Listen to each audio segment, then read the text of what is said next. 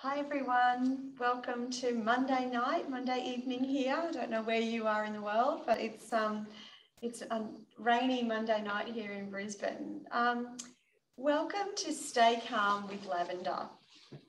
It's one of those ones that I was really excited to talk about, and lavender is an oil that it's really underrated. It's really overlooked. And I think there's a number of reasons, and we'll talk about that a little bit later, but I think one of the reasons is that when we learn aromatherapy, we hear about the story about how aromatherapy came to be, and how, Rene Gadafoss was working in his lab and he burnt himself and he put his hand in a vat of lavender. And so we often hear about lavender oil and how it's useful for everything. It's the mother oil. It's the oil that, when in doubt, use lavender. And it is a very common oil to be able to access. So it sometimes is tarnished with that it's not special. It's, but it truly is. It's an amazing oil, and we're going to talk all about that tonight. So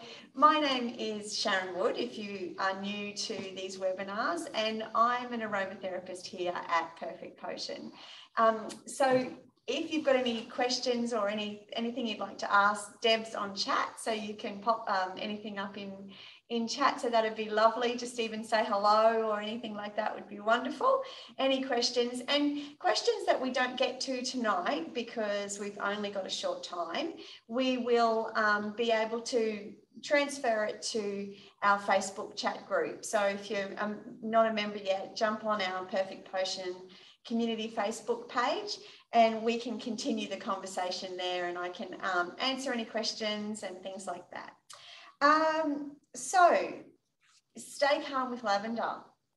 So the focus tonight is really looking at that anxiety and how we deal with anxiety and how we can use essential oils, and in particular lavender, to help with anxiety. Now, to start, it's really important that if you're feeling anything that and you're concerned, you've got some serious concerns around the way you're feeling, please make sure you reach out. There are many services here in Australia that you can access: Beyond Blue, Lifeline, Black Dog.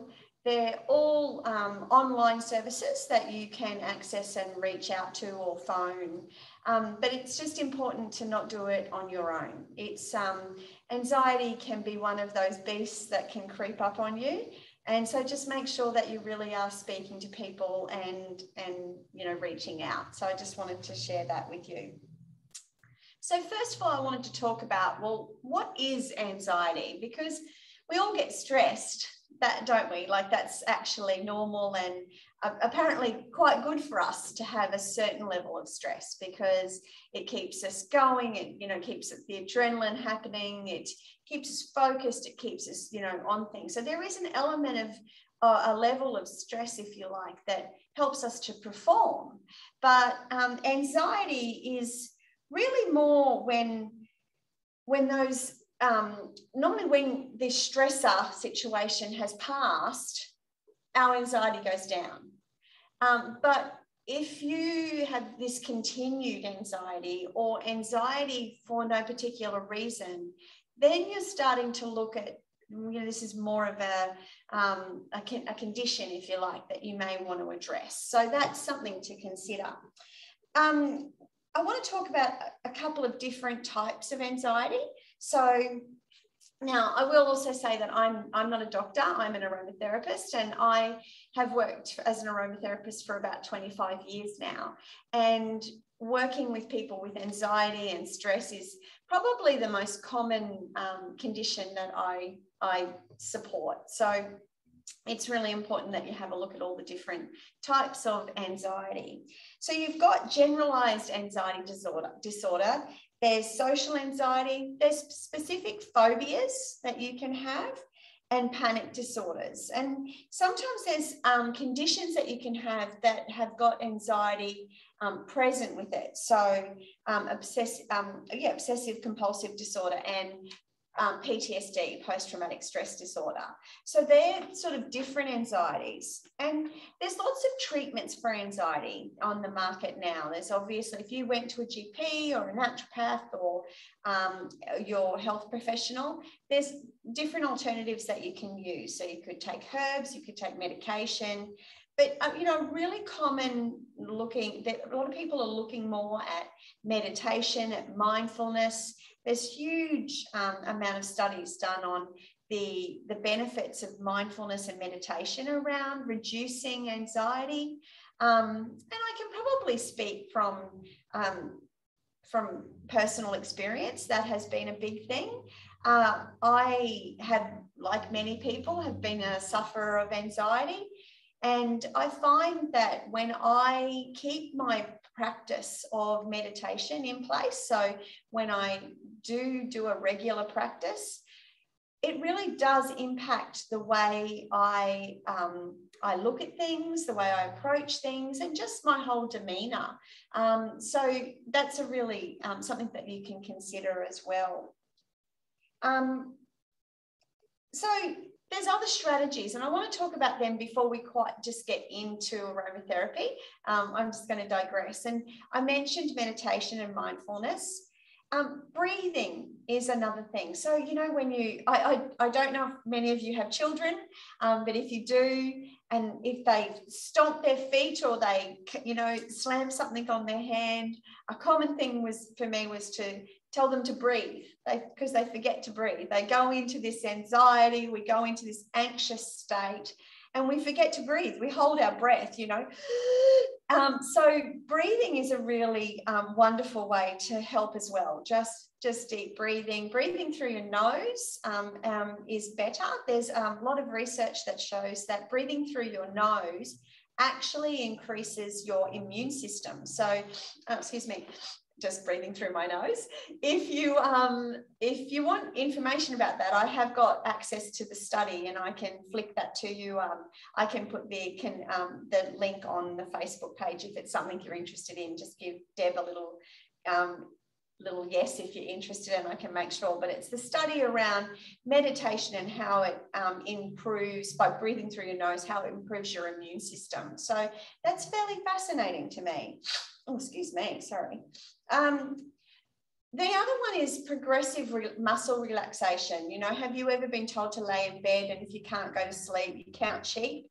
And the other option is to actually try and tense the different muscles in your body and then relax.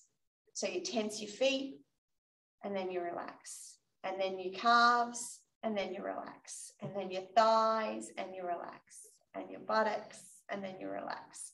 And you go through your whole body, obviously a bit slower than that. And that is another way of reducing or calming. And again, it comes back to that mindfulness, doesn't it? It comes back to centering and thinking about what's going on. So that's something to really look at. There's also lots of different things that, and I got a lot of this information from the Beyond Blue website, by the way. There's so much on there. It can almost give you anxiety looking at their website, because there's so much on there. That's a bit of irony in itself. But, you know, living in the present moment, keeping healthy and active, you know, all of those sorts of things, they really do help with your anxiety.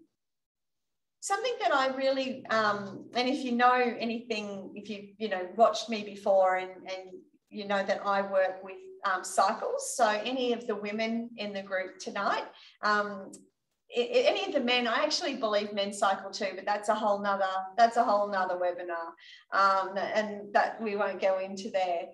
But as women, we have a cycle, and I believe that and so does research. So it shows that we peak, and we have an area of where we're a little bit more chilled, we're a little bit more calm. You know, there's a lot of estrogen in our body. It's a lot more happy. We're a lot more chilled. It's a great time of the month.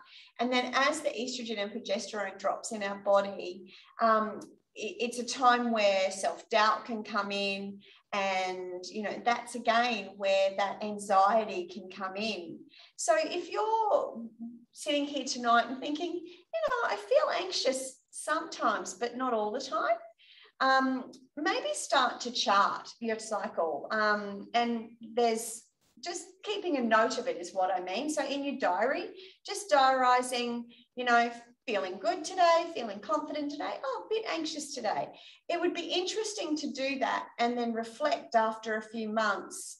Are there similar days each month that you do that? And the gift of that would be then, well, if you know that days are coming up and you know that is a time where you're feeling more anxious, you could make sure that you're getting an aromatherapy massage. You could make sure that you've got access to, a bath, and you could sit yourself in a nice soothing bath. You could support yourself more. You could seek professional help. It's one of those things. So it's very powerful, but don't get me started. That's a whole other thing, as I said. I think another thing, and this may be a little more controversial, but I wanted to mention it, and with anxiety, and that's alcohol. A lot of us would turn to alcohol because they think that is lessening our anxiety. It's helping us. It's making us calm. It's making us feel great. But there's actually a lot of research that shows that actually alcohol increases our anxiety. So if you were to, and especially again, sorry, the cycle link, but if you are in that premenstrual phase of your cycle, it can heighten even more. So it's really interesting to be aware of your alcohol intake, especially around times where you're feeling anxious, when you would, your first go-to is to go for a drink, and that will take the edge off. But you'll find that if you actually abstained and gave yourself a bit of a break, you might find that in the long term, your anxiety reduces, which is what I definitely found. So how does anxiety show up for you? And that's a really interesting thing, and a really important thing as a therapist. If you were to come and see me in the clinic, I would absolutely be asking this question: how does anxiety show up for you? Do you feel tired for no good reason? Are you're always exhausted? Do you feel nervous about the future? Or is it maybe more of a feeling of hopelessness? So these are the sorts of things that I'd be thinking about and looking at it, worthiness, your self-worth, your self-talk, or is it more, anger? Is it more fear? Trepidation of what's going on? That's really important. And I'll talk about this a little bit when we talk about oils, because lavender is this mother essential oil that soothes and calms and nurtures us so beautifully, and can really help us with anxiety. And if you match it, we talk about synergy in essential oils. So when we're blending, we talk about synergy. You might want to take an oil and then really go, okay, but I'm feeling fear with it. So I need to use essential oils that are going to calm me down and relax me and deepen my breathing. So, lavender. But I'm fearful about the future. I'm scared about what's going on. So you'd be using oils that help you with self-confidence and strength. And they're the wood oils. So they're your oils like cedarwood and sandalwood, those really, strong oils. If you're feeling damaged, frazzled, unraveled by it, again, lavender is so beautiful and nurturing and mothering and just this massive hug.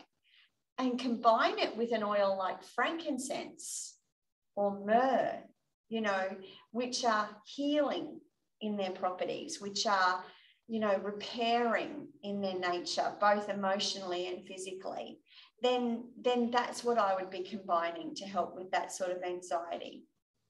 If you're angry, anger can come out in all sorts of different things. It, brings out, fear can bring, anxiety can bring it out. And if there's that anger in it, then you're wanting to cool, you're wanting to calm.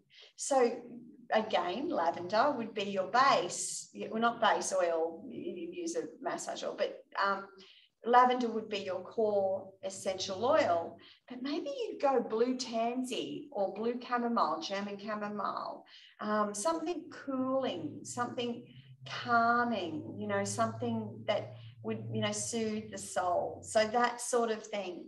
So this is really important. So I hope that's why when I ask you about anxiety, how it shows up for you, I'd love you to really think about that. And if you're treating somebody, make sure you do ask that. Make sure you ask how does it show up for you, because that would really change what you would combine your lavender with. You would still use lavender, absolutely. I wouldn't, you know, generally I wouldn't go without it, but you want to use it. Remembering though the good old, you know, a memory association and things like that. So why aromatherapy is so effective with condition like anxiety? Why is it? Why is it that when I'm treating in my clinic, that 50% of my clients, probably more, would come to me with some sort of level of anxiety or stress?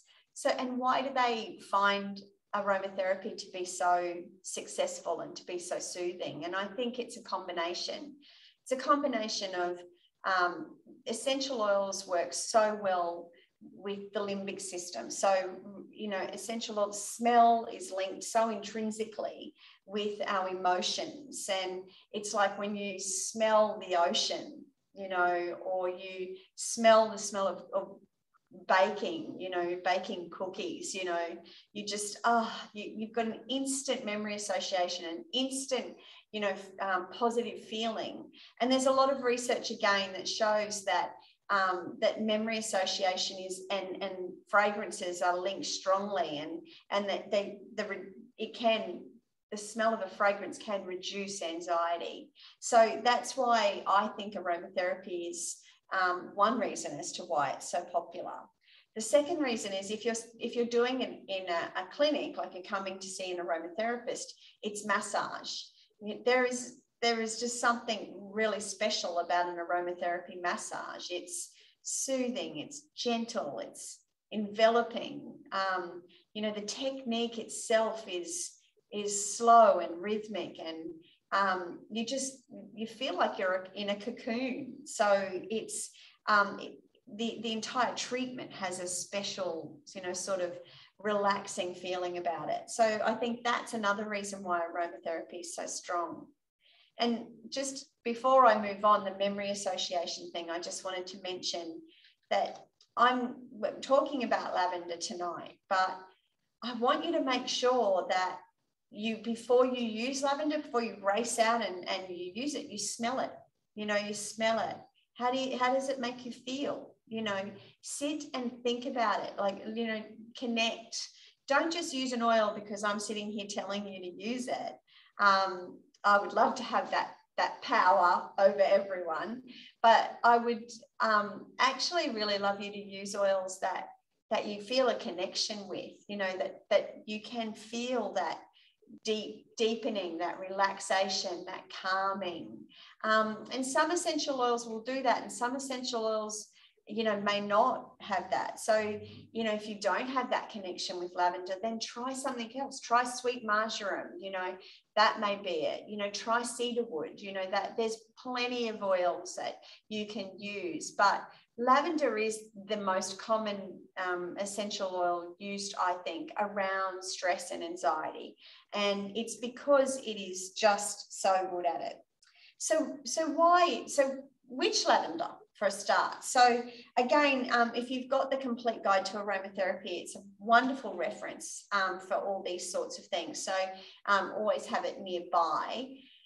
But you want to make sure you're using the right lavender. So you want to use the botanical name of Lavandula angustifolia or Lavandula officinalis. You want to sort of avoid spike lavender. So spike lavender is another essential oil that you can get. It's Lavandula spica, and there's another botanical name for it. Lavandula, where am I? latifolia. So it has a higher 1.8 cineol content. So it's a more camphoraceous oil.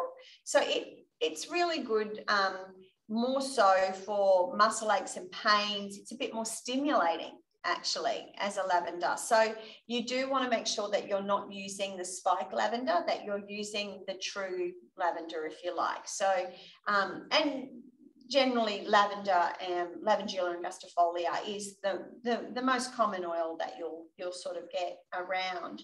Also, be very careful that you are buying pure essential oils. I don't need to say this, I'm sure, to many of you. I'm sure you all know the importance of using pure essential oils. But just remember that essential oils like lavender, being so popular, can be manufactured, adulterated, you know, that sort of thing. So make sure that you are buying from a reputable source, and you know that when you buy from Perfect Potion that all our essential oils have been tested, and you can buy your little bottle of lavender oil, and on the side is a batch number. And you can look that up on our website, and you can actually see the profile of the oil on the website. So it's a fabulous thing. And again, if you're interested, I can flick you a link on the Facebook group, and I'll show you how to do that for your essential oils. You can only do it for Perfect Potion oils, and you can only do it for pure essential oils. But if you're interested, I'll do a post on that in the next couple of weeks. Just flick Deb whether you're interested, and I'll do a little bit of an information video for you. So back to lavender. So why lavender? So, you know, it's been used so much. Oh my goodness, it's 6:22. I was worried that I didn't know what to fill, and I haven't even started. Lavender just can help melt away the feelings, is what Suzanne Fisher-Rizzi says. So she says here that it instantly melts away that nagging thoughts and stresses that feel anxious and tense, you know, and I love that. I think that's a beautiful way of describing it, and I think it's fairly accurate too. I would probably use a lavender probably most commonly when it comes to anxiety and stress. I would use it. It would be in almost every one of my blends, because I find it so powerful. It really is that beautiful mother oil. It's really good at just working to calm the agitation that you can feel. It's that soothing, calming sort of way. Now, if you looked at lavender essential oil from a therapeutic angle, so it's analgesic, so it relieves pain and reducing pain. It's antidepressant, it's uplifting and counteracts melancholy. It's anti-inflammatory, alleviates inflammation. It's hypertensive, so it's it helps lower blood pressure. It's nervine, so strengthening and tonifying the nerves and the nervous system. And it's sedative, so reducing that nervousness, distress, and agitation. So if you're looking at it from a therapeutic way, and this is, you know, looking at the chemical constituents of the oil and the actions, the therapeutic actions that they have, you can see here why so obviously this oil would be so beautiful for something like anxiety. So now I wanted to talk a little about what you could blend it with for certain things, because I think this is really powerful. So to promote emotional stability, and I use this blend all the time for that busy head syndrome. So can you not get to bed because you're just anxious because you're thinking about things all the time?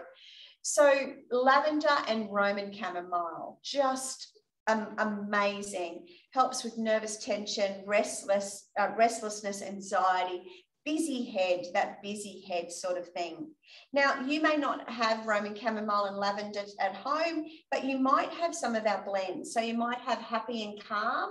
That's a really good one. Harmony, Water, or Sacred Journey. So in the Sacred Scent Space Kit, I would say if you had this kit, you would cover all your bases when it comes to anxiety. Every blend is so calming and relaxing. There's every blend, no matter what I pick up, I feel like it's taking me to a place of calm and relaxing. But it's sort of, the lavender itself has really well documented on the reduction of anxiety and stress. So, you know, a clinical trial with aromatherapy with lavender and geranium found aromatherapy effective for reducing anxiety and decreasing heart and respiratory rates. So that's really amazing. So using lavender with, you know, geranium can help really calm that down. What about another study was aromatherapy, lavender and sweet orange. A beautiful blend for anxiety. And again, some of the essential oils you can get from is sacred dreaming, relax, walk in the forest, my lovely Demeter one from our M Goddess range, happy and calm, and soul comfort. So they're all oils that you can use. Now, why is sweet orange so good with lavender? It's that blend that you can mix with. It's beautiful for children. It's beautiful for calming and relaxing those nerves. It's got a freshness about it, but a lightness. And it's a fantastic one to use at night. So it's a great oil if you're wanting to sort of calm yourself and get to some sleep. So, and using, where are we? So we've got, what about when when anxiety is disrupting your sleep? So you're wanting to really get some sleep.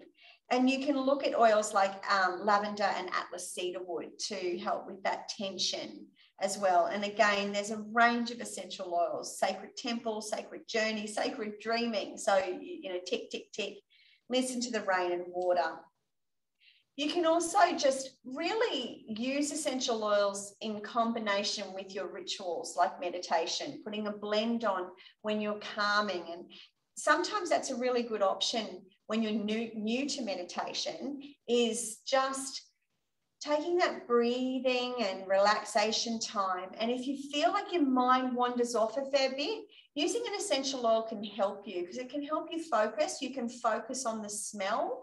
You can focus on how it makes you feel, and just really comes back to your breathing. So using essential oils like that is a really wonderful way of doing it.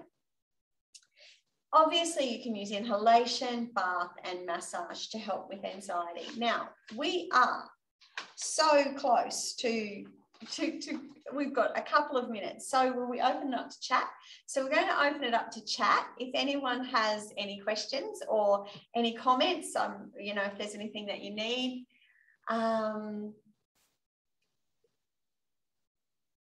Fabulous. Oh, so this is a slightly different question. We're talking about base products.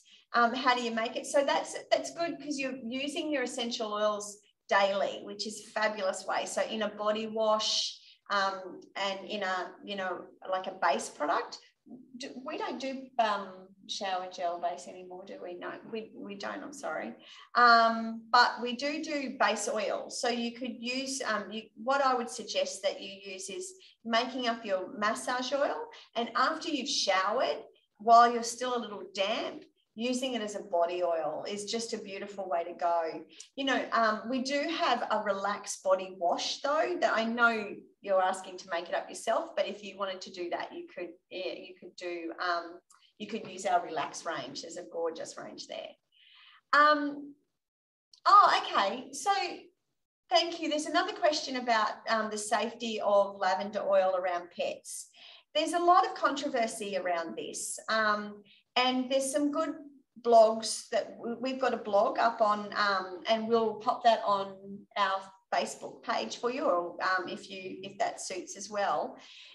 Personally, the big thing to remember is dilution around this. So if you're in a confined area and you're using high dilutions of oil, then maybe you could have an impact. But if you're diffusing a couple of drops of essential oil in a well-ventilated room, you know, it is perfectly safe. The big thing to remember is just keeping it well ventilated. And I have the same sort of theory for babies as well. Like this temptation to use more to get the desired effect. I'm more, less is more. And if you're using a minimum amount of a few drops, it is very safe with your pets. I have had puppies and dogs and birds all my life, and I have used essential oils safely for sure. So there's a lot of things, but again, I'll get you that blog. So I think that's it for questions, and it's also 6:30, which is perfect timing. Yeah. Yep. So if you have any other questions, please feel free to send them through. I really hope that you got something out of tonight, and I hope that you can use lavender moving forward to help you with any sort of anxiety and stress that you may feel. So have a great night, and I really look forward to seeing you in the next webinar. Thanks, everyone. Bye.